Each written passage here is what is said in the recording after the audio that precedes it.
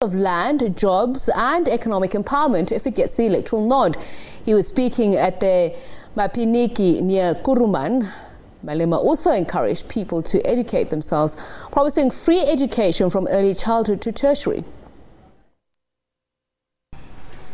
The EFF's Northern Cape manifesto launch, attended by thousands from all corners of the province.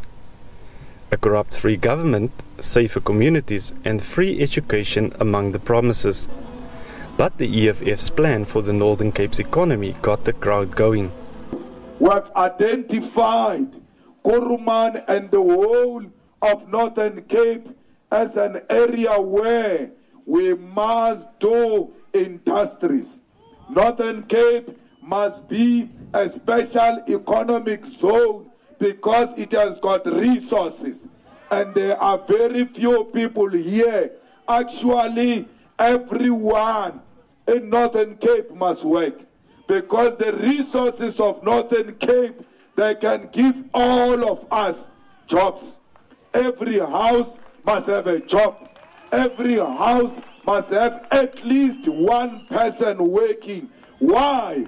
We have resources here in Northern Cape.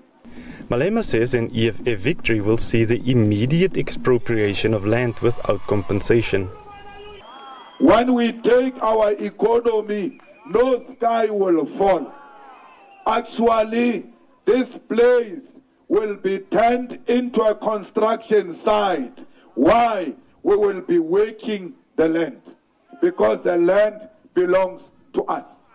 Malema also called on supporters to take back the street from criminals. He says an EFF government will be tough on crime.